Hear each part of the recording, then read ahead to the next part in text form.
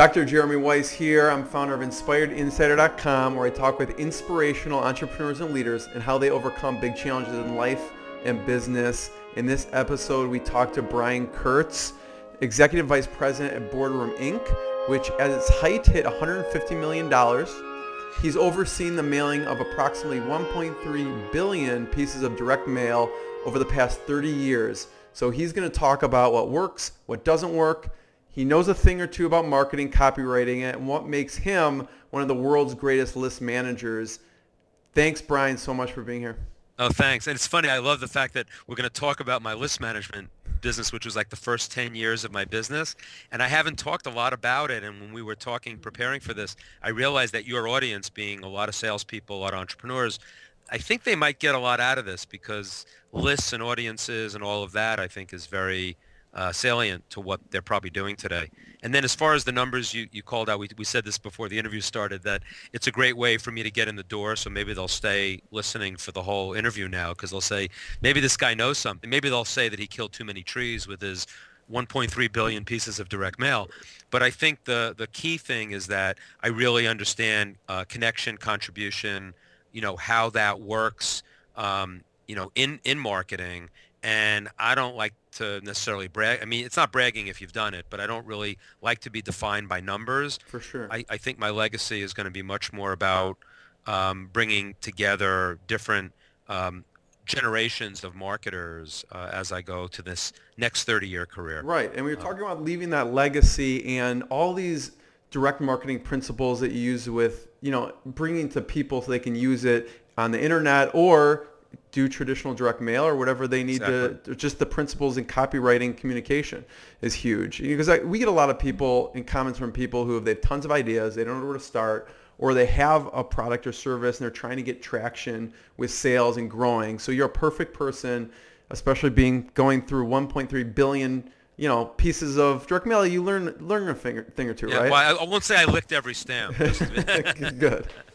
And I always like to include a fun fact. A fun fact about you, Brian, is you're an umpire extraordinaire. So when you're not looking through direct mail, you can find you in Little League fields, right? Well, it's interesting. We'll at the end maybe we'll talk about some of the toughest calls or my highlight. But the interesting thing about umpiring is that there are a lot of guys I umpire with that it's like when you join a co-op board, because you have no power in your life, so you become an umpire. So I can, and I didn't become an umpire because of that. I became an umpire because I love the focus, and I love the fact that when I leave the office, I do varsity high school and I do very high level Little League. So my goal, I saw a Little League World Series. I did a Little League World Series in South Carolina, which is the big league division, 16 to 18-year-old. Mm-hmm. My goal is to get to Williamsport, which is kind of the pinnacle of Little League baseball. 12. It's so interesting. The 12-year-olds have more status than the 18-year-olds in Little League. That is weird, yeah. It is weird.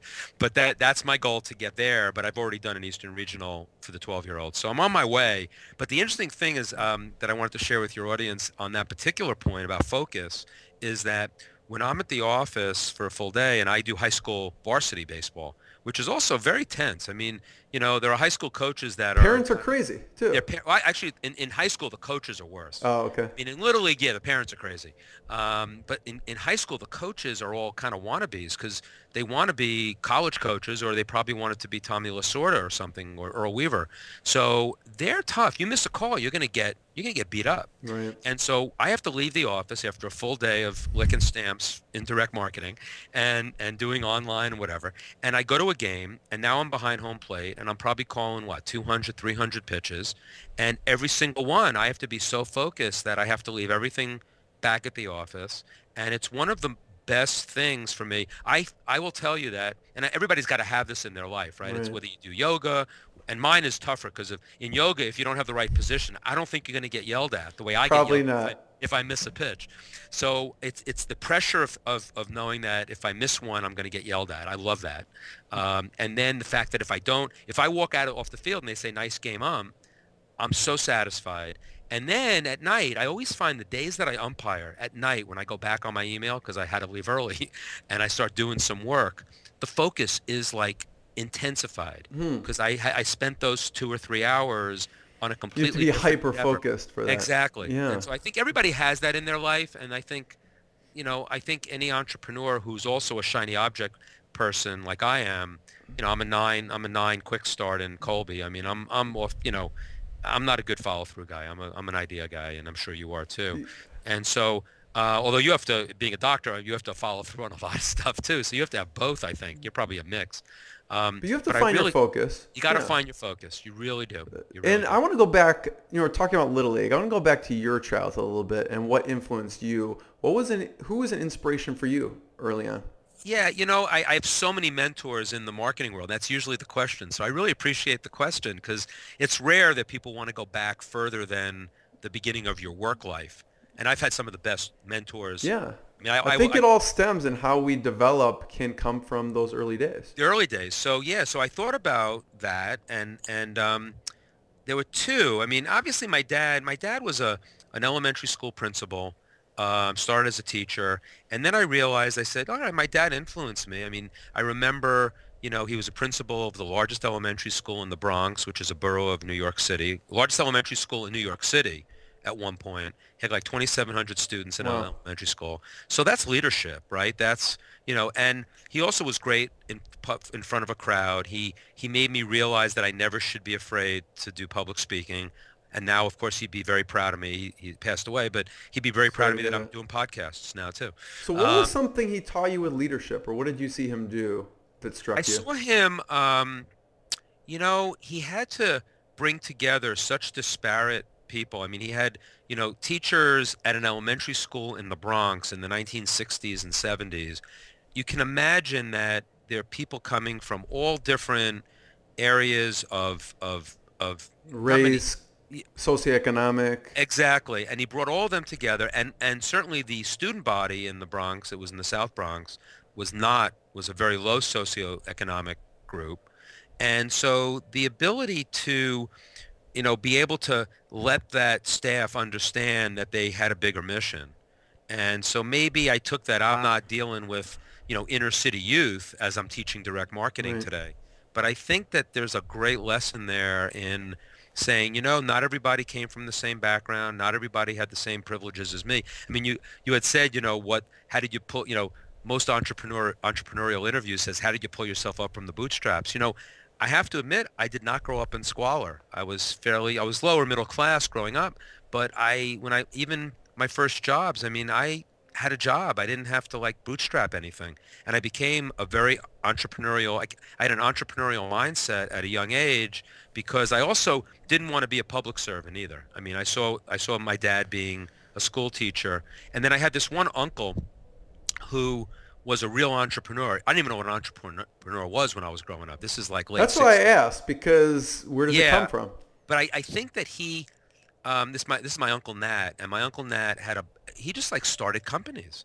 He had a vacuum cleaner company called Compact in New Jersey before, vacuum cleaners were mostly door-to-door salesmen, and he figured out how to distribute in a bigger way. Then he did bidets, cleaning yourself, the French bidet, exactly. And he actually kind of mass marketed bidets, and then he did burglar and fire alarms way before they were all that popular, when actually the world was a safer place. So looking at somebody who was trying to get ahead of the curve, and also they were commodities, right? So, I think of, when I think about my business now, every single day when we're doing new product development, the difference between commodity and specialty is just so critical.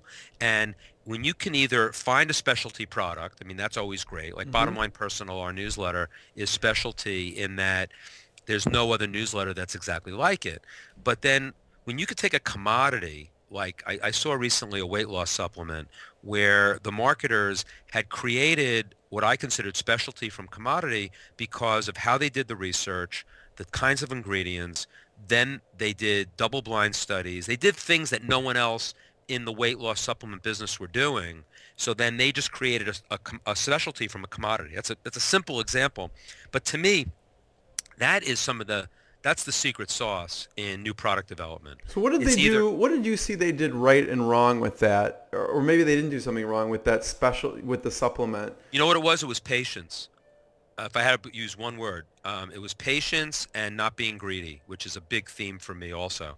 Because I think, especially as online marketers, especially because it's so cheap to market, as we mentioned. I think that there's a tendency to you can get out there fast, you can get out there with almost anything, and you could probably make some money. And the fact is, if you play the game for the long haul, which I always had to do in direct mail, I have an expression that a dollar per thousand marketing deserves $500 per thousand thinking. A dollar per thousand meaning what it costs to send an email approximately, or less, Right. and $500 per thousand, which is what it costs to do a direct mail campaign. And if you spend the time thinking about it, the long-term effects and the lifetime value, which is a key concept also, the lifetime value of a customer is key. And so what these guys did in particular, and I see some people on the internet doing this, so it's not like everybody's not doing the right things, is that they understood that getting that first purchase was not the trick. It was getting the lifetime customer, getting people to stay with you for a long period of time, the relationship. You know, the best people who do launches online today are the ones that are usually the heart-based entrepreneurs that believe in a product in a big way, and then they give away a ton of content and a ton of information because they need to get that message out, and they create a tribe, just like you and I are doing, you know, with our, you know, with the people that we want to surround ourselves with. Right. And it's not about hitting them up for an offer as quickly as possible Right. just because it's cheap to do so. Right. And so that's a broad answer to a very specific question, but it's so critical. And so I remember Marty, my mentor, who started this company and just passed away in Sorry October. to hear that. Yeah. It was tough for me, but I'm so inspired by him. And I remember sitting in a meeting. He was never impolite, but he called the moose on the table, right? He was the kind of guy, he had an expression, the only things worth talking about are the things you can't talk about. And so, and in business as well as personal, it's basically getting to the crux. So I remember one time that there was a company we were doing business with, and they were very important to us. They were doing all of our fulfillment for our subscriptions, and they kept on acquiring companies, and their core business was suffering because they were out there doing things that they weren't focusing. Out. It's really stretched out. And so I remember Marty at a lunch. We were at the Rainbow Room in New York, great restaurant. And Marty looks at the guy and he goes, "Why are you guys being such pigs?" And he said it like not in a nasty way, Right. but he wanted to say to them, "Look, you know, we went to you because you were really good at this, and now you're trying to be this." So again, let's go back to your original question, using that weight loss supplement as the example, but it could be anything. You know, be great at this. You know, Dick Benson, who's one of the great direct mail consultants of all time, one time I used to go visit him. You go visit Dick. It was like the mountain went to visit him, right? He just sat in his office, and you would spend the day with him, and I would bring every direct mail test we were doing. He was probably the smartest guy about direct mail that ever lived, in my opinion. In fact, we republished his book. It's called Secrets of Successful Direct Mail. And I remember after about my fourth or fifth visit to spending a full day with him down in Amelia Island in Georgia or Florida. One's Amelia Island, one's Skidaway Island. So he always would be on an island off the coast of Georgia or Florida, and I'd spend the day. And at the end of one of those days, I said, "Dick, how did you get so smart?" And he says, he took his thumb and his index finger, put it an inch apart. He knows it. I know everything about this much, and it just like blew me away. It was like, you know, there are some people that want to know everything about this much, and if you can't see me, you know, my arms are spread too wide. And there are some people who could do that. You know, there are people in the world that are like that. But the average person, you know, if they know everything about this much, you know, the 3 inches, they're going to be such powerful human beings in there. And it's maybe I'm just doing a long explanation. I know what you mean. Of niche marketing, you know. Yeah, I mean, it takes a lot of discipline to do that because it does. We kind of see this, so well, I could try this and I could try this, but really focusing in on what we're best at is sometimes hard to do, I think. And what was you were talking about Marty and some of the things he liked to talk about, the things that weren't talked about. What were other things that weren't talked about that he brought up? Wow. You know, I'll tell you a story that doesn't have to do about marketing, but there's a great lesson. Okay. So he told this story once. I think I told it during his funeral, as a matter of fact. Wow. There's a guy. He's walking. Marty's walking in the street, and there's a guy walking in Midtown Manhattan, crowded Fifth Avenue, and there's a guy, and his head is like this. and he's just like walking around like this with his head completely like twisted. And everybody's sort of staring at the guy. And Marty goes up to him and says, you know, asks him like, why is your, why? And he started talking about, and he got the guy to stop to talk to him. And he started talking about this nerve disorder. And all of a sudden, Marty ended up with a story idea that it was actually something that I think was preventable or something. Whatever it was, it turned into Marty's curiosity leading to incredible education, only because he asked the question. There's another one that I told just recently, because I have a PowerPoint presentation now that I actually built from the eulogy that I did.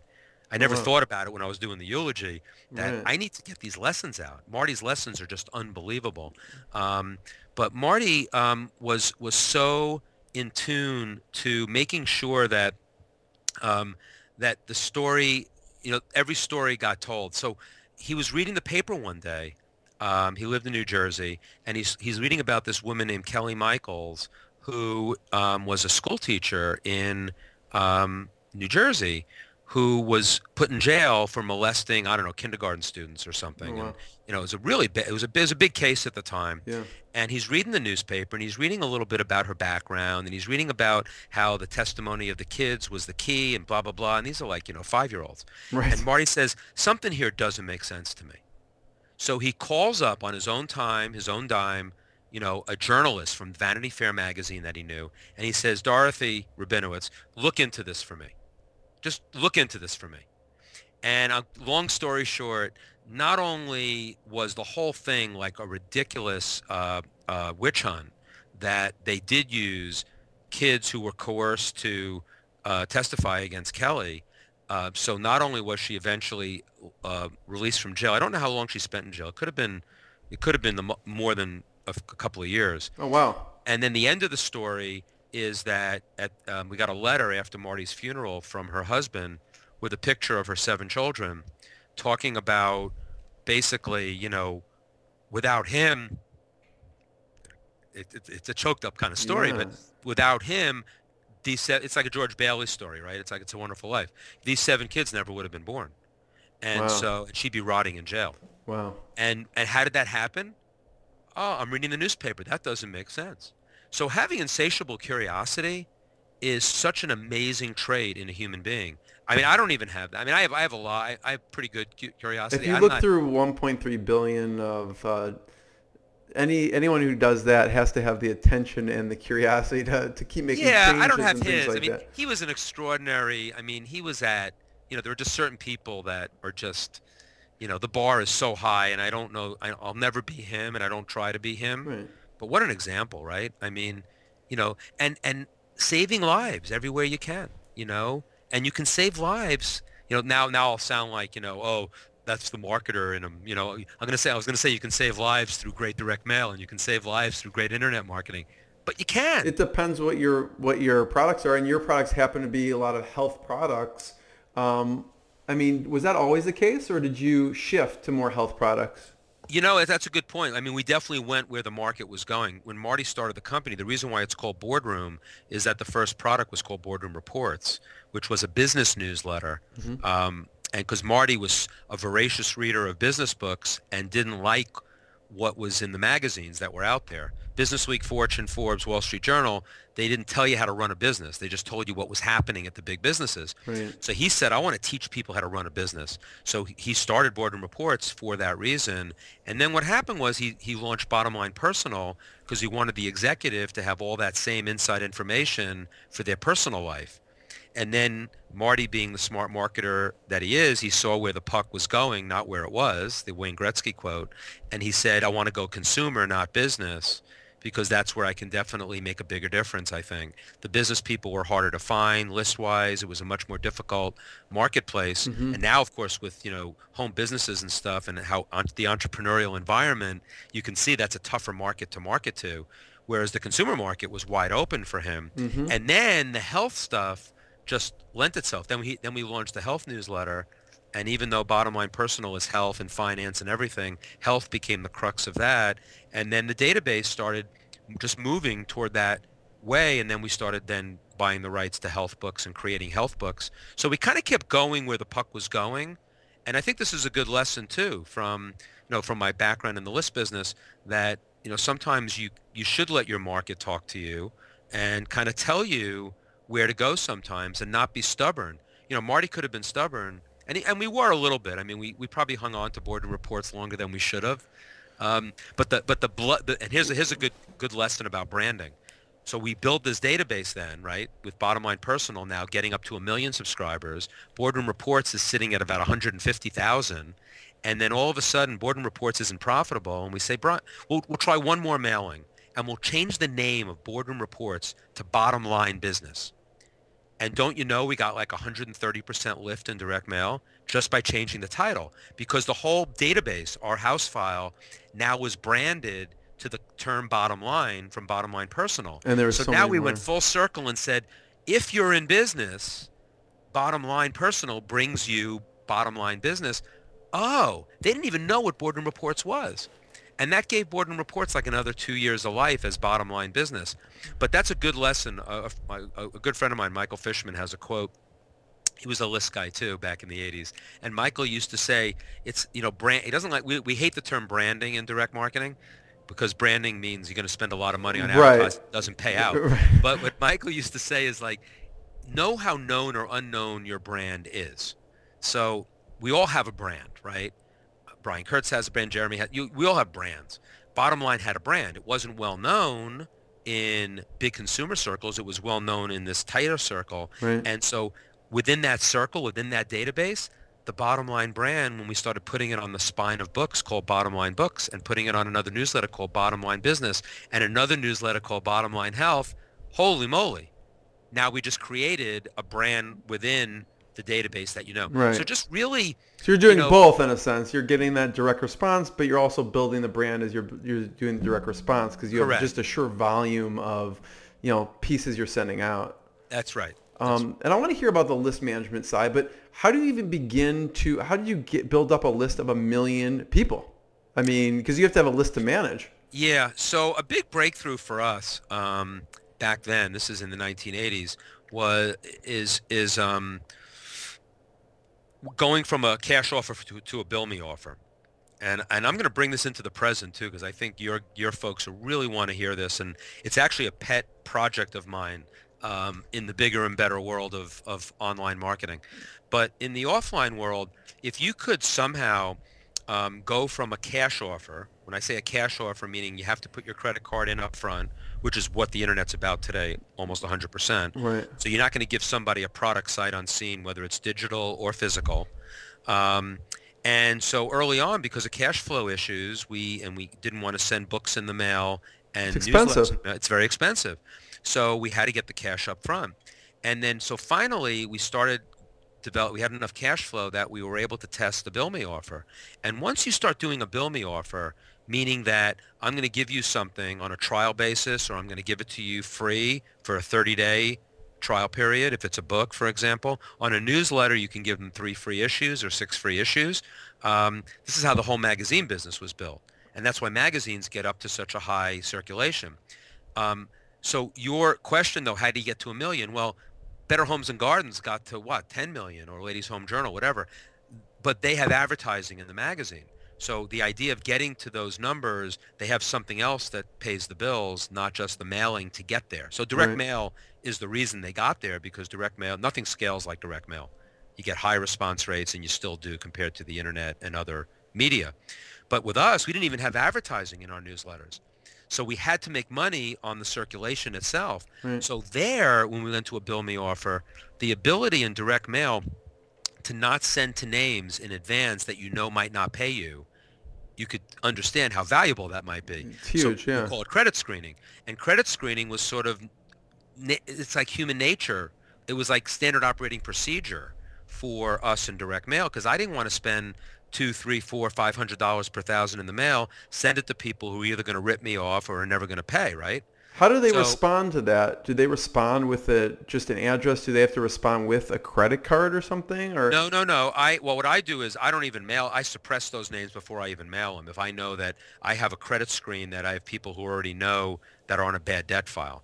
I mean, if they're on a good, I mean, if they're in good standing and they order it, what happens? Okay, so if they're in good standing enough for us to mail them, then in our case, the best response mechanism was always a reply card as opposed to an 800 number. And certainly later we tried to get them to go to the internet, which they don't. And these are older people too. But the way that the order card works, since it's a bill me offer, now they don't have to fill anything out because there's no credit card to fill out.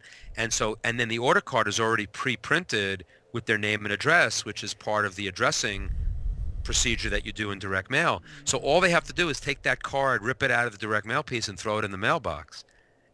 In most cases, we don't even make them put a stamp on it. That's testable, by the way. If you make them put a stamp on it, you get a better quality person, but you also don't get as many names up front, and then you have to test that and see if it pays out. But the idea that they're going to respond through direct mail from direct mail is pretty cool. And so the interesting thing, let me bring it to the present day for a moment. I think that there's an incredible opportunity online that if we could figure out how to sell product online with a bill me offer with credit screening up front so that the offer goes out on a display ad, for example, and it says subject to, subject to qualification or something.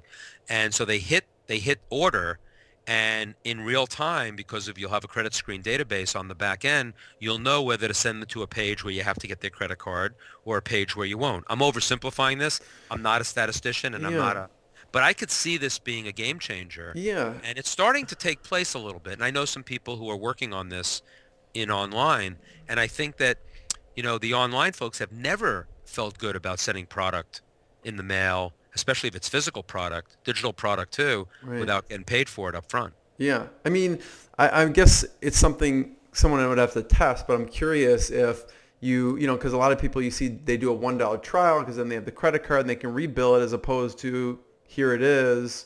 I don't think I've seen that. Yeah, and I think getting the credit card and then, you have to have the contract copy's got to be fairly large to say that we're only going to bill you for the dollar, but if you don't return it in 30 days, we're going to hit your credit card. Right. I got to tell you, the government's got their eye on all of that. Right. So if you cut corners on that kind of an offer at all, seller beware. I mean, internet marketer beware. Direct mail person beware. If you don't tell the prospect up front in all of the right disclosures that they're going to get hit on their credit card on a regular basis, you have to be very, very careful with that. Yeah. I mean, even you have to know to the T if these people have good credit, because if you're selling sending them a physical product and they haven't paid yet. So what was some other things? I know you talked about some lessons with being one of the best list managers. What was another lesson that you learned that you bring to the business and copy and everything? Yeah, I think that, my 10 years or so that I was a list manager, one of Marty's other expressions is, you only go through life once, you might as well be the world's best. Right. And so I was focused on being, in fact, one of the pinnacles of my career, I thought my career was over in 1987 when Dick Benson, after my third or fourth visit, he used to say no one spends enough time on lists. And after a day with me, he said, Brian, no one really spends enough time on lists, but you really know the list business, and I'm really impressed. And I said, Dick, can I die now? Because I'm done. Dick Benson just told me that I'm like his... It's a high compliment. It's a high compliment.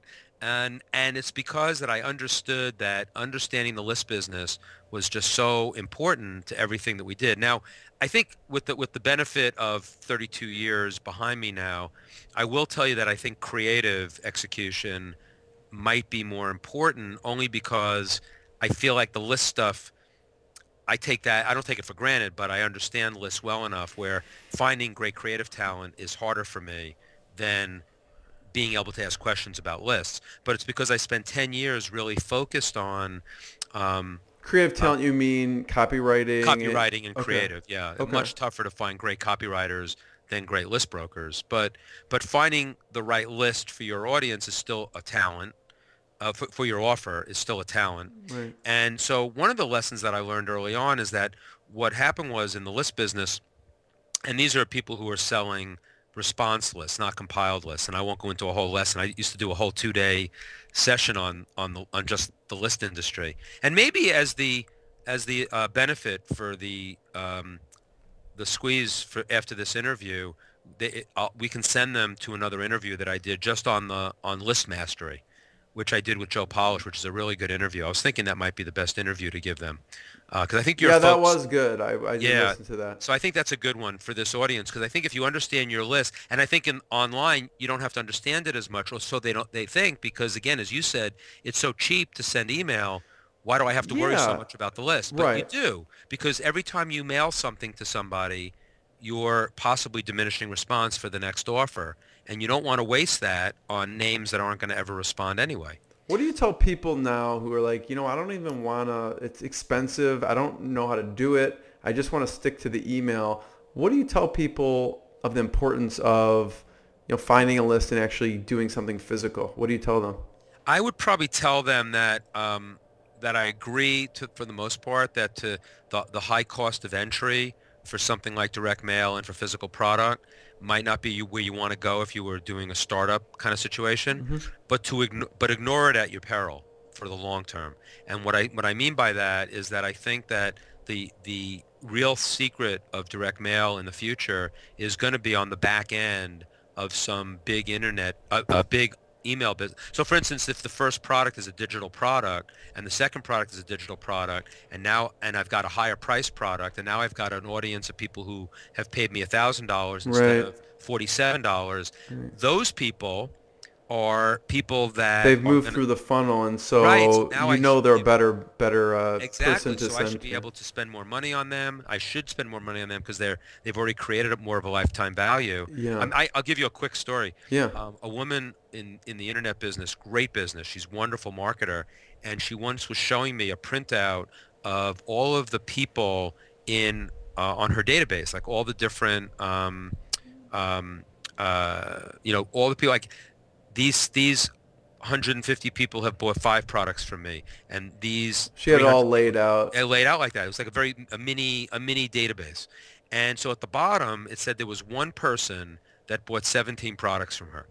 So my response to her, and I did it as a joke, but I wasn't really joking. I said, "So see that person there that bought 17 products from you? How often have they been to your house for dinner?" And then I used that as an opportunity to kind of explain that, that's a person, that's like VIP on steroids, right? And that person should be getting, personal mailings from you, personal phone calls, because this person's a guru. We do get stuck in that online world, and we forget about there's like that offline physical personal connection. It's unbelievable. And then the beauty of it is that you can afford to spend more money on that person, and that person would be someone who you'd want to hang around with if they bought 17 products from you. Chances are they're going to like you, and that you're going to like them, and they're going to be then maybe someone who could sell for you. I mean, I'll go on and on and on. I mean, it's so obvious to me. But actually the big point I would make here is that a database of 9 million names, a database of 9,000 names, a database of 90 names. Yes, when you have 9 million names like we have, not bragging, that's a real number, we have to do broad-based, what we call regression modeling and analysis and all kinds of stuff. So you can't get into that one-on-one as much. And it's also a $39 product because it's mass market. But as you get in, it's almost like the segmentation that you have to think about, or that you should think about, is actually more important because you only have a few products to sell, and they're very high price probably. And people should be treated akin to how they've treated you in terms of how much business they've given you. That's a division of, that's sort of a subgroup of database marketing that the average person would never think of. And now the good online marketers think about this. So I'm not I'm not one of those guys that like say all the internet marketers don't know anything and all those kids don't know what they're doing. That's not my game. Yeah. So I mean, what have you seen, I guess, to be the biggest pitfalls or mistakes that people make that they should avoid, that maybe you made early on? Or I think right now I'll talk about right now. I'll tell you about a couple of mine if you want, but the one that I see out there now is that, and the way I do it, I think on a slide in a PowerPoint, is sort of the confusion that a flashing box with an arrow is actually state-of-the-art creative. That the idea of copy and connection through copy and relationship through copy and your audience it's not a dying art. I mean, there are a lot of people online writing great copy, but I think that I'd like to see. I think a lot of people make mistakes thinking that, what it looks like. I mean, there's always that old story in direct mail that ugly sells. And I Right. see it now online. Some of the best online marketers I know never send an HTML email, for instance. They always send text. There's a plain text email. Plain Yeah. text is much more powerful in terms of It looks making like you connections. get it from a friend. Yeah. Exactly. Yeah. So I think so that's sort of like there's one of many things that I see out there that kind of bugs me. Mistakes God, I've made so many mistakes. I think that I think my stubbornness in early on that I wanted our products to be sold on TV, and not because I ever wanted to be a TV star, but that I had this envy of all these magazines, and this is in the 80s when all the magazines were advertising on TV, and until I had the epiphany that selling, and this goes back to the branding thing, that Sports Illustrated can do a 2-minute spot because everybody knows what Sports Illustrated is, and all it matters whether you're getting the football phone or the I remember that. Yeah. right. Yeah. Whereas if I do a 2-minute on Bottom Line Personal, like what the hell is that? I can't describe. So then I realized, well, if my direct mail is already 16-page letters or 12-page letters, that's not going to work in 2 minutes. So I realized in the late 80s, the epiphany I had is that infomercials was going to be it. And so I have a stuff on my squeeze page about some of these case histories of how we got into the infomercial business in great detail. And that epiphany of the mistake I was making is that falling in love with an idea to be on TV was not the idea. The idea was how my product mix was going to fit, and if that medium was going to Yeah. fit, how was I going to do it? And of course, Tony Robbins solved my problem early on in terms of figuring out how we're going to sell information product on a 30-minute spot. I still didn't fit. That was like late 80s. I didn't get into the infomercial business until 2005. Not that I'm a slow learner, but I never figured out how to do it until I put all the pieces together. That story actually. So what was is the one of my heroes. first? What was the first information? What did you put out there for the first infomercial? What was The first product? infomercial, what happened was I was watching TV late at night, and this is one of my big lessons, is that you always have to follow the anecdotal evidence in everything you do. Like, and there are models out there that are working, and you don't have to copy. This is stealing smart. This isn't just stealing. There's a big difference between stealing and stealing smart, by the way. And a lot of people Or we'll call it modeling, maybe. yeah, we call it modeling, right? Yes. So I was watching TV late at night, and so this is like 2004, since 1989 having Tony Robbins envy that we should be able to be on an infomercial with the bottom line way of life, just like there's the Tony Robbins way of life. But I never figured out how to do it with multiple product, and we didn't have a guru, we didn't have a brand. I just never figured out how to do it. And so I'm watching late night television, and there's Kevin Trudeau, who some people know, some people don't, but a real pitchman on TV, and he's selling one book on what they don't want you to know. It's a health book of some sort. I feel all this stuff is what they don't want you to know. But I know, that was our different. copy line back from the 80s, Yes. so he was ripping us off, but that's okay. Kevin was a great pitchman.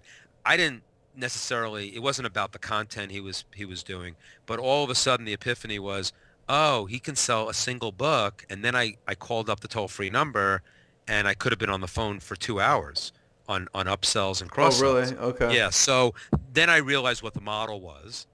Then I said, how do I fit into that model? And so that's the story of, and so I said, I can come up with what's our best book. Yeah. At the time, I thought our best book would be a broad health book, and I got together with a great creative direct response television guy.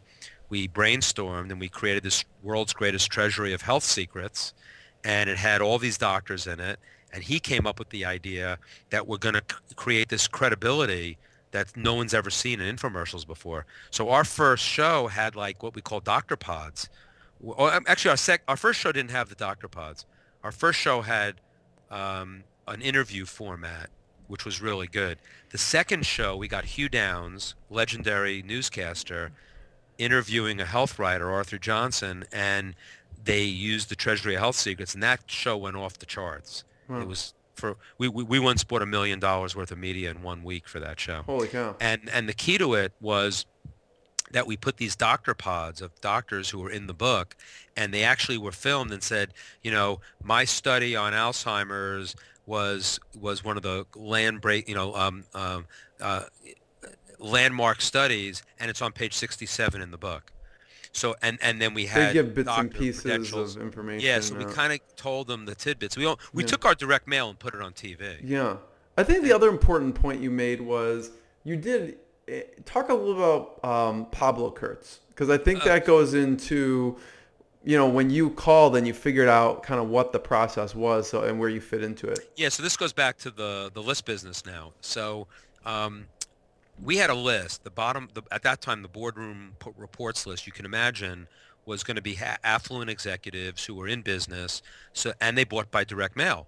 So everybody used the list. It was like, Money Magazine, Consumer Reports, a lot of catalogers, Forbes, Fortune, Wall Street Journal. Everybody used the list, right? It was a great list. Everybody knew the boardroom list. It was great. Plus, it wasn't a magazine. It was a newsletter, meaning that it didn't have advertising. People paid $30 for it, blah, blah, blah, blah, blah. So easy sale. So I was like the great salesman. I'm selling this list that everybody wants. So I thought, who's not using this list, and how am I going to get to those people? And so this is back like, early 1980s. I didn't invent this, but the idea of decoying yourself to find out what the marketplace is doing is still prevalent today on steroids, on email. I mean, everybody should have, 30 or 40 email addresses so they can put an email in on every offer and watch their funnel. Right, yeah. So I did this back in the 80s, where I would subscribe to magazines. I would buy product from a catalog. I got to do it all on expense account, which was kind of cool. And some of the stuff I would give away, like I'd subscribe to a magazine that wouldn't use I'd subscribe to a magazine like Money Magazine that would use our list, and then I'd see who's renting the Money Magazine list. And if there's anybody that's using that list and not ours, easy prospect. But then I took it a step further. I started getting on lists that I thought would be interesting prospects for us that I've already been prospecting. I got on their list and see who's renting their list to see if I could get, second generation and start developing new categories. Catalogers, for example. I knew there were certain catalogers that could probably use our list because they were low ticket, kind of opportunity seeker type catalogs. So I got on a couple of those lists. I bought a bunch of tchotchkes. I gave them away as gifts to people in the office to get on their list. Yeah. And then I have to admit, I did, there was one that was it wasn't Victoria's Secret, but it was the equivalent to, oh God, I can't remember Playboy? The name.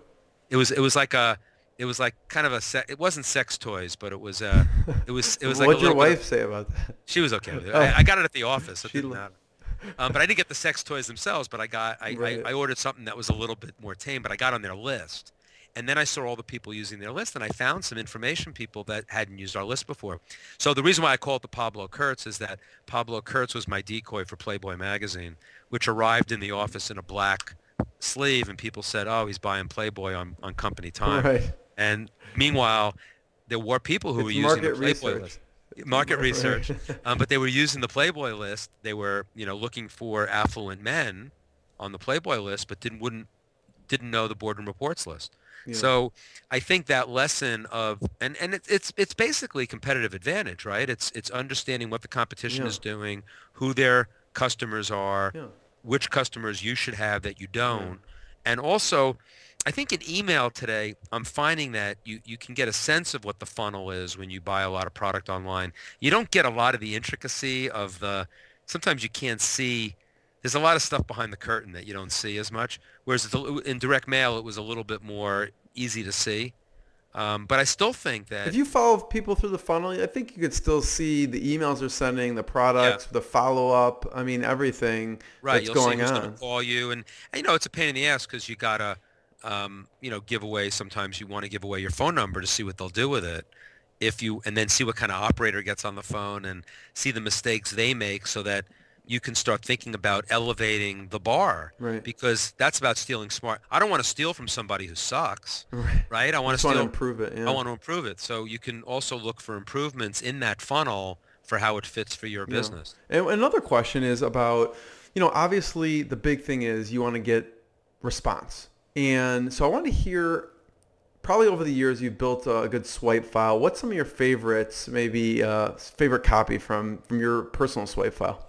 Yeah, I mean, there are, God, it's funny. This is like a real pet issue with me because I think that what I'm finding is the best online marketers today are really interested in seeing direct mail from the past.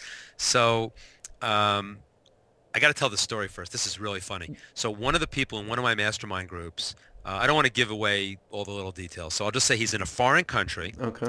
He's like a top marketer. Because I don't edit anything, so if you don't want it, don't. Yeah, no, don't but I'll keep it a little generic, but Okay. you'll get the gist. Okay. So he's in a foreign country, doing email in a foreign language, and he's teaching people how to do online marketing in a foreign country. So it's an information marketer, and his subject line is, "Do you make these mistakes in internet marketing or online marketing?" And he sends a note and he says, "This was like the highest open rate I've ever had in any email I've ever had." So I didn't want to be like the wise guy I wasn't being the skunk at the picnic, believe me. I said, "You're aware that there was a headline," and I didn't look up the exact year, but there was a guy named Max Sackheim, and I thought it was the 1950s, but Denny Hatch, who's a historian, thinks it might have been the 1930s, who had an ad for a foreign language program was that, "Do you make these mistakes in English?" And so I'm thinking to myself, holy moly, That still works. it still worked. And so just like what they don't want you to know, we were totally what they don't want you to know in all of our direct mail. Everybody's out to get you. Your accountant's trying to screw you. Your doctor is making amputations by mistake. Everybody's trying to screw you, and we're going to protect you. Because we're a consumer advocate of sorts in that respect. That approach is like so all over everywhere now. And I'm not saying that Boardroom invented it, but we're close. We were one of the first to do that back in the 80s or even the 70s. So I guess the whole idea of swipe files, what they don't want you to know is a great concept. I think specificity in headlines, like the best ones I've ever seen, we had the 10-cent cholesterol cure. It was one of my favorites, and it was a big control package for us. And it was basically, I don't know if that was aspirin or something. It was some simple thing that you take around the house as a cure. There was one of my favorites that we did once was how doctors never get sick even though they're hanging around. These aren't the exact words. Even though they're hanging around sick people all day. But it was phrased much better than that. Big headline, big lift in response on something like that. And so then I just think that, and there are two sources which I'll share with your listeners of the places to get some of the best swipe files. Not all free, unfortunately. There's one guy that has his name is Lawrence Bernstein, has a website. I think it's called, I have it bookmarked so I always forget. I think it's the information. Well, you know what? You do a follow-up on this, right? Yeah, So I'll link it up. Informationblog.com, infoblog.com, something like that. So he's got like some old-time direct mail on there for free, and then he's got a little bit of a paid product. The big one is something called who'smailingwhat.com, and that's by Denny Hatch, who is an old-time direct marketer, a really good friend, a mentor of mine. That's a subscription model where you subscribe for something like $1,000 a year, and you get access to all these different mailing pieces. I think there's an opportunity there, which I'm going to test out, and I've talked to Denny and his wife Peggy, who are the brain children, although they've been around a while, of this product. And I think that there's a product for purchase there. I could see an online market and a high price product. I mean, there are online marketers that I know that would pay $10,000 for access to this database for that powerful lifetime database. I mean, almost like a lifetime subscription, but do it as a one-time purchase.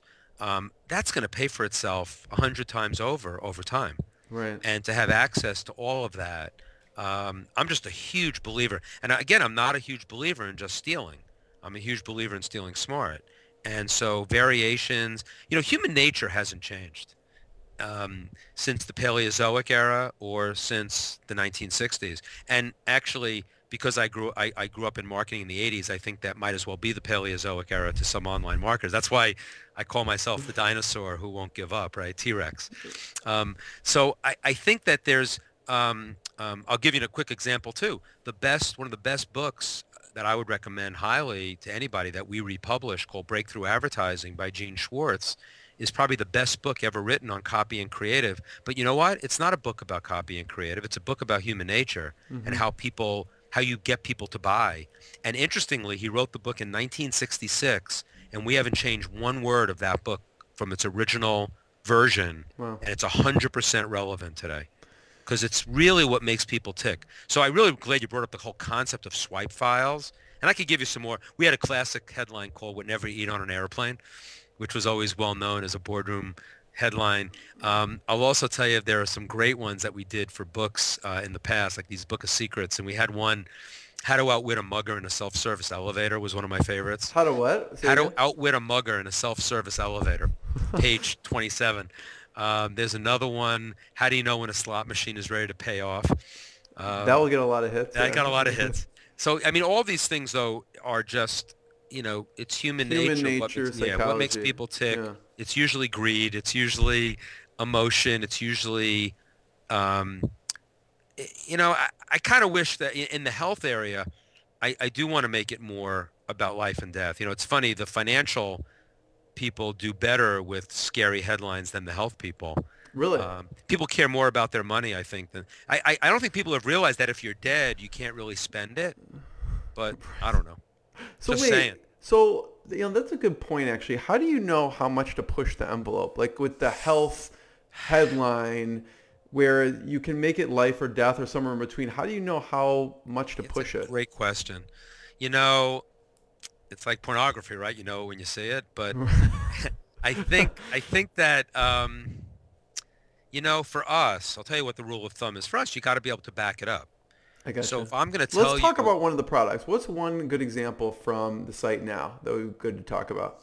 It matter if it's on the site yet, but I mean, we have. In fact, I have this cancer book that we just launched.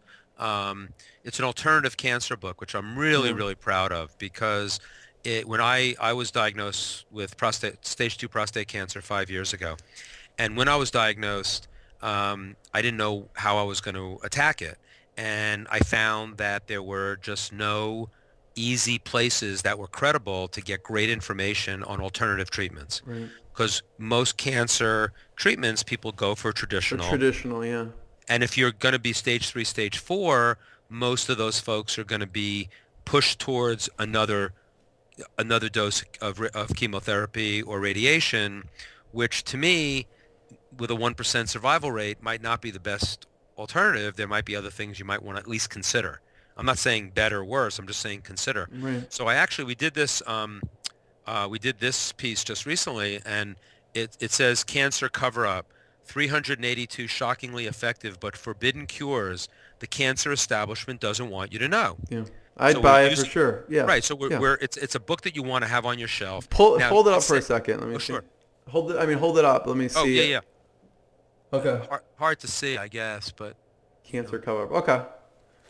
But the reason why, and so you'd say cures, that's over the top, right? So, going back to your question about what goes over the line, but forbidden cure, 3 effective but are forbidden cures. I'm comfortable saying that because I know that some people have been cured by these, and they have been covered up.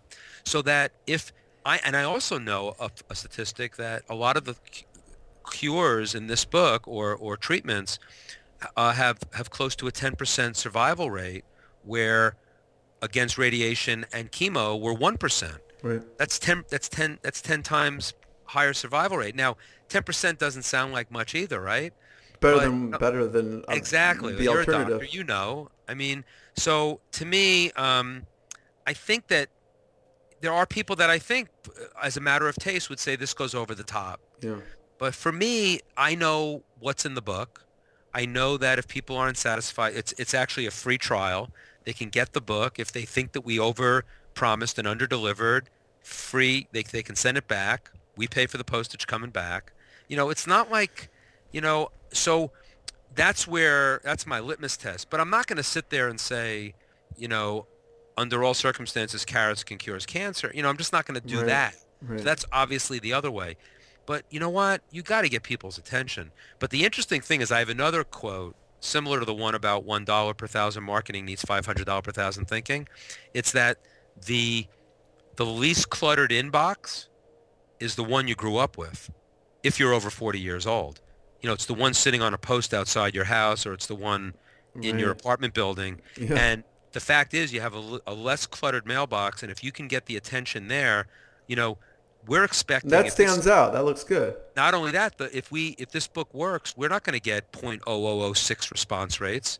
We could get on a bill me offer like this, we could get 4% response rates with a 60-70% pay up. Well, That's, you know, 3% net on 75% pay up on 4% is a 3% net on a $40 product.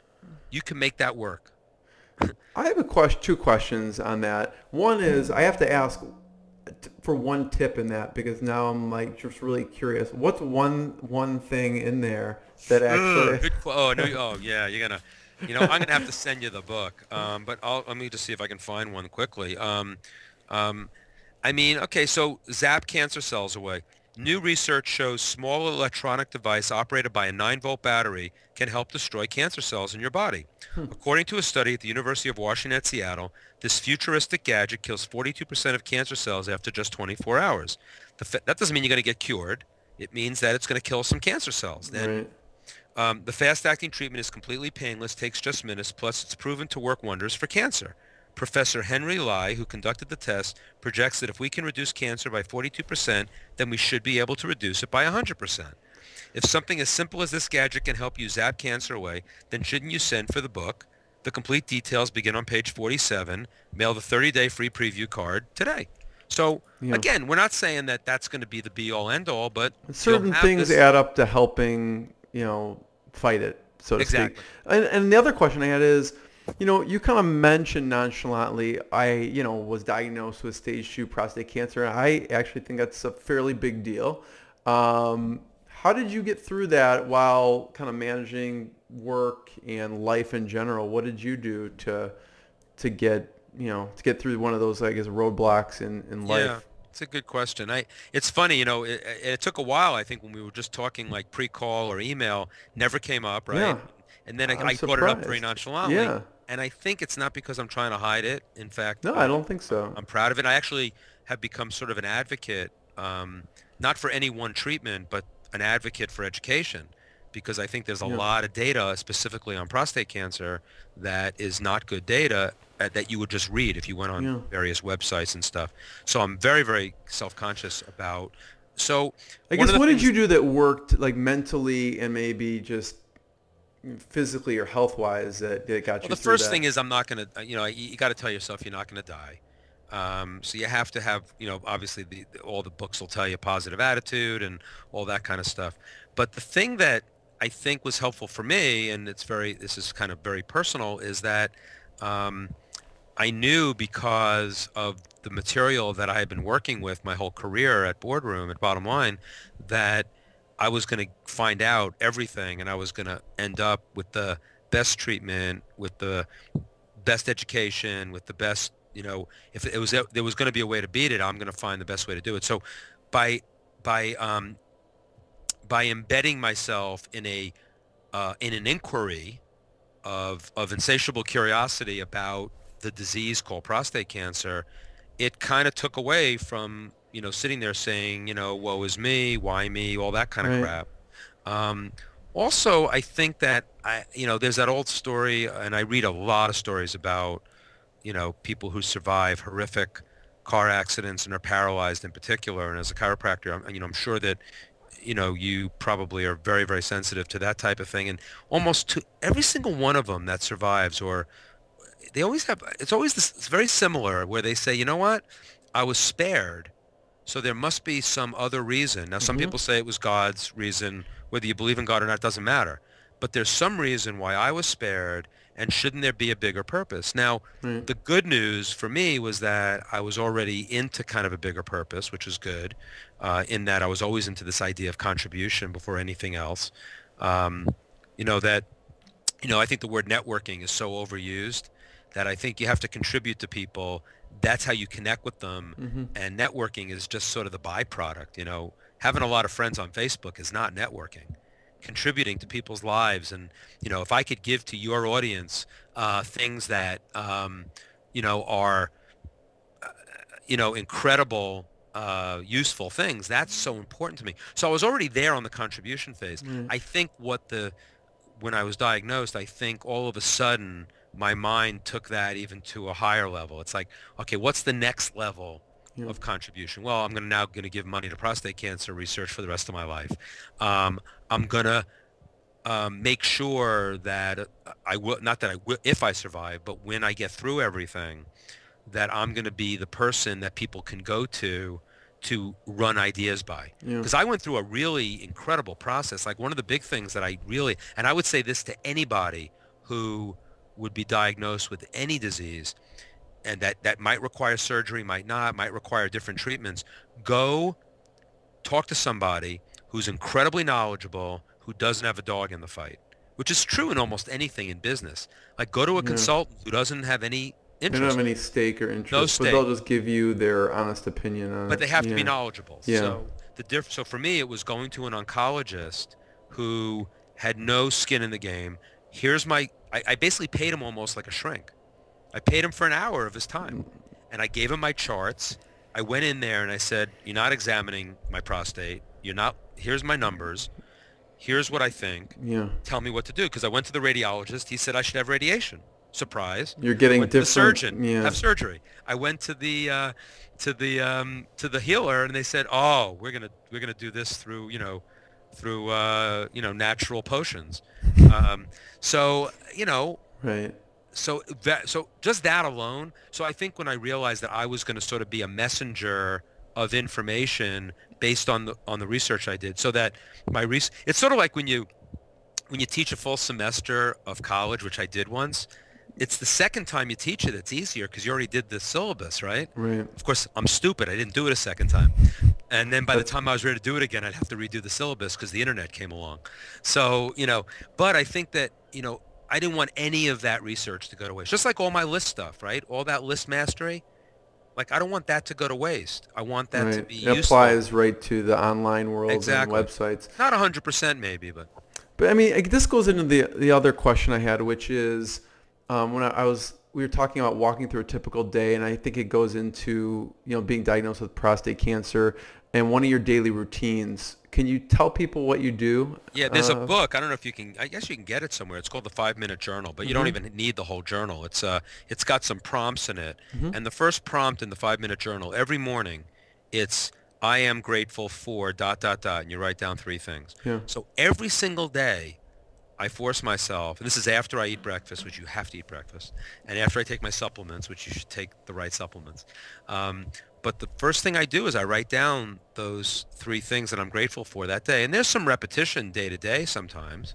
Yeah. Some days it comes up my wife and my kids, and some days it comes up I'm grateful for, I think today, because I knew I was doing this interview, one of the things I'm grateful for is the ability to share with a new network. Yeah. Right? You gave me that privilege. I'm grateful for you. It's an honor to have you here. I'm grateful for Jeremy. So I think that that, and then the other piece of that at the end of the day, and I don't have to walk you through the whole day because that. No, I'm just curious because sometimes, when it's mediocre days or okay days, what about on a tough day? How do you do that? Right. So then the end of the day, very important. This is a Dan Sullivan concept. Dan Sullivan is the guy who is the head of strategic coach, and he's probably the top coach for entrepreneurs in the world. And he's awesome. He's just, written books. I recommend him highly. I'm in one of his groups, whatever. Not a commercial. I think he has one of his groups comes through Chicago, I believe. Yeah, he does Chicago and Toronto. Those are his 2 spots. I go into Toronto next week. Yeah. So if I did Chicago, we could get together. That's right. Yeah. So what Dan always says is that every day you want to write down 3 wins. 3 wins every day. In fact, there's an app that's free. It's called there's an app called Win Streak. So you force yourself on your smartphone. I do it on paper. I like the idea of writing. Yeah. Personally, but you can do it on your smartphone, and it's called win streak, and you write down your 3 wins every day. So using the example you just gave, having the worst day, I mean, I was asked at a conference, because I had shared this with some people, in a public group of about 100 people, the head of the conference asked me to stand up and say, Brian, I heard that you had 3 wins even on a really tough day. And because we were talking about the concept of 3 wins, no matter how bad your day is, you're going to have 3 things that are wins. And when you write down those 3 wins, you don't think about what you could have done better. You don't think about what went wrong. 3 wins. Just the wins. Period. Just the wins. And so I had 3 wins the day this past April. My father-in-law died. Oh. He had a massive stroke. We ran to Florida. He was gone in 2 days. I was sitting with him in hospise. I mean, it was like that, unexpected, horrible. completely. Sorry. It was terrible. Great mentor of mine, another business entrepreneur. And after he died at some point during that day or that night, I remember writing down 3 wins on that day. Because I said to myself, this guy just left an incredible legacy, to my wife and to his grandchildren, and there were incredible wins that day. I mean, it sucked, watching somebody die in front of you. Of course, yeah. And yet I was still able to get 3 wins out of that. If I can get 3 wins that day, anybody can get 3 wins any day. Yeah. So I think that, we do get sort of hung up on and so as an entrepreneur, to bring it back to business and what you do every day, there's going to be those ups and downs, right? And so as an entrepreneur, when you do that, I think with an entrepreneur, I think you really have to write down not only what you're grateful for, but probably the next couple of things you have to write down is what's going to make today great. And you want to put down 3 big things that you want to get done that day. Because like most entrepreneurs, we're all shiny object people. We're all going after something, and you're going to get distracted. Right. So it's more than just a to-do list. Yeah. Write down, and 3 is a good number. 3 is a good number for almost anything. What I'm grateful for, 3 things. What I want to get accomplished today, 3 things. Boom, big things I want to get accomplished today. Then 3. Then there's another one in that 5-minute journal. It's just I am ... and you write 3 things that you are that day. Today I am list guy from the 1980s coming back to haunt a bunch of internet marketers, whatever. But whatever you are, and you want to make that powerful. You don't want to say, I am a schlep. I feel like I can talk to you for the next 5 hours, but Okay. I want to hear more about. Just tell us about Boardroom Inc. What's going on? What's exciting? Then I have 1.5 questions for you. Okay. And I hope this ends up being really valuable for your folks. Okay. Because we've been off on a couple of tangents on some personal stuff. They're good tangents. But I think okay, because you know your audience best, and I want to serve them. And I think we'll talk about offline afterwards. I'll talk about the content I have, and I'd like to get your people like a piece of content that I have that is so directed to what they do. All right. Sure. Because I really want to deliver as much as I can for you. If I didn't deliver it in this interview. For sure. So now I just forgot. So what's what's Boardroom. new and so exciting? Boardroom, obviously, or what you're working on, or Boardroom, or both. So I think I am a believer in when everybody's going right, it's a good time to go left, and so the contrarian view that since we're so good at direct mail, remember, know everything about this much, we are the best at direct mail.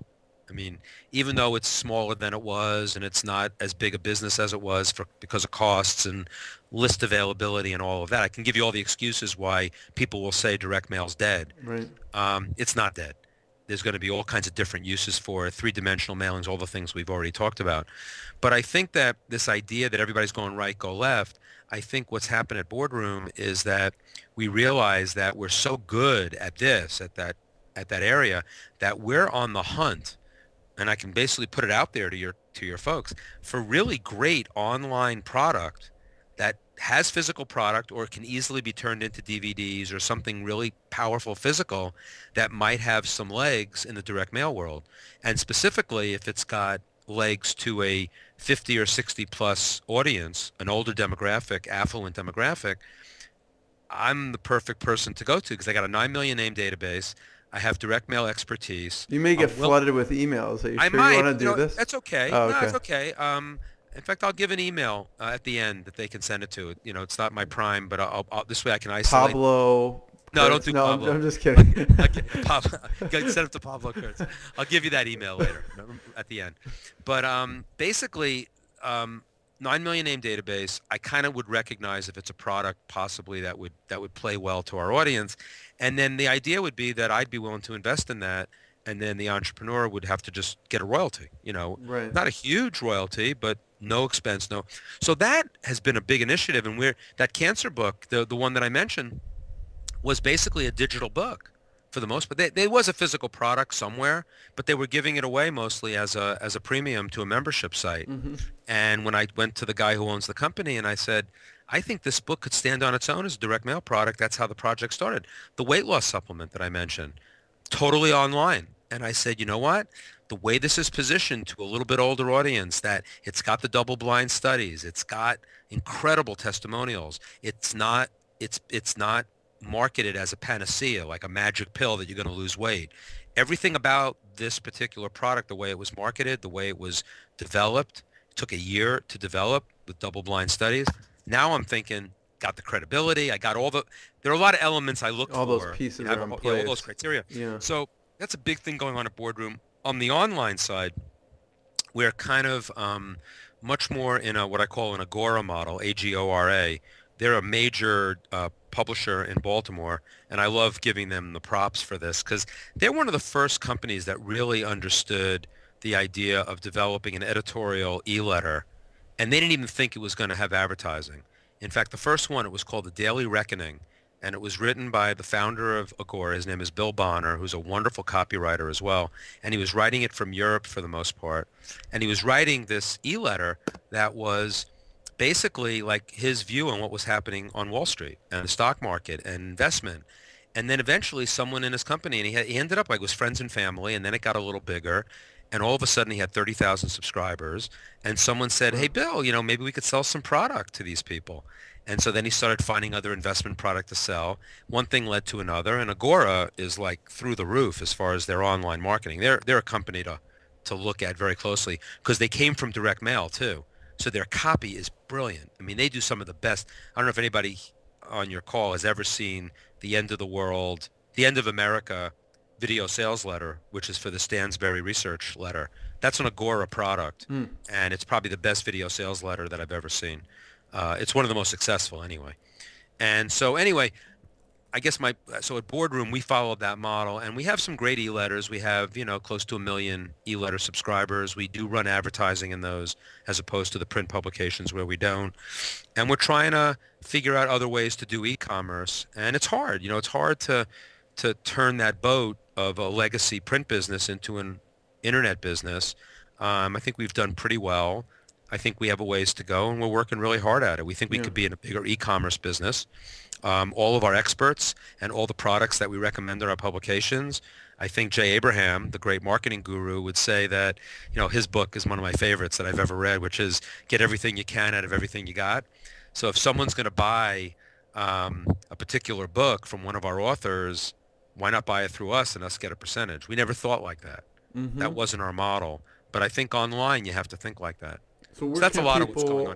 Where can people find out more? What website should they go to? Bottomlinepublications.com. Okay. They could get to anything there. They can subscribe to any of our e-letters. We have a health one. We have a general consumer one. We have a household tips one. We have some really neat e-letters. They do have advertising in them, but they have good editorial using the Agora model. See, Agora model is not just sending ads to people. It's sending real content, which the magazine people don't get still. They don't get the fact that if they actually, the marketing people talk to their editorial people, they could probably deliver some really good e-newsletter content, and they'd probably be able to sell more subscriptions that way. Yeah. Just saying. And Brian, you've been really generous with your time. I really appreciate it.